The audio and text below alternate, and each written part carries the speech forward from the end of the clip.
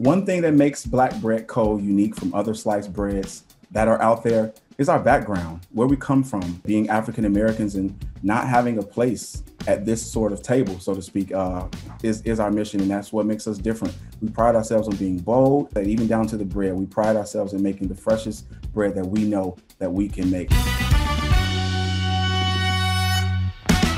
We originally met on the south side of Chicago. We've been friends for over 20 years, actually, since high school.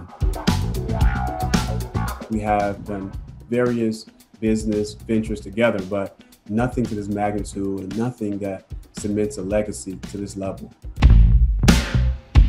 The Black Bread Company is the first ever gourmet sliced bread company. It's the first time an African American ever had bread on the shelves in grocery stores. So the idea came from me just really being frustrated. It was around the time of the George Floyd incident, and I was angry, to be honest with you. I had a grocery list. On the top of my list was bread. I made up in my mind in the parking lot that I was going to support African American owned businesses and African American owned products.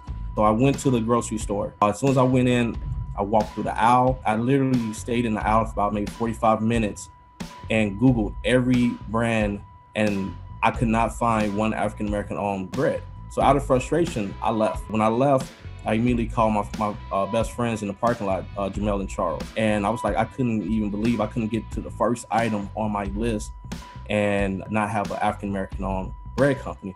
So immediately after they heard that, we jumped into action. And from there, the Black Bread Co. was born. So we said, okay, we have to change something. We have to do something about this, because for us, representation really matters. Our recipe originally came from a lot of test trials and just going through different varieties of ideas that we had. Currently, the types of bread that we offer at Black Bread Co. are honey wheat bread and also premium white sliced bread. So we use all natural ingredients. We try to make sure that we stay as natural as possible. And healthy bread is very important to us. It's very key. A lot of people live in food deserts where we come from and things of that nature. So we just want to bring something positive to people around us and the world around us. Yo, Chicago, it's official. Y'all see that?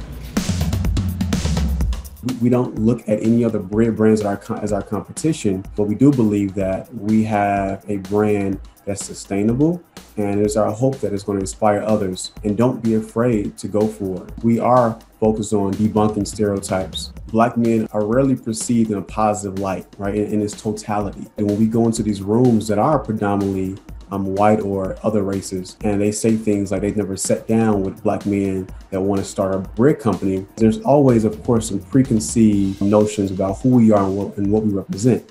Right. And so we have to, one, speak on behalf of our entire race, and two, on behalf of our gender. And so it's important always for us to move in excellence and to always make sure that what we do and what we say is represented by, of course, our actions as well.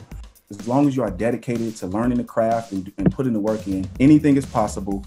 You go throughout your entire life trying to figure out what legacy will you leave. Legacy for us is really big. The fact that we started a company that can be passed down to our kids and then later grandkids is huge. This venture has been just special and something grand for all of us at the end of the day. We just put our minds together and we did it.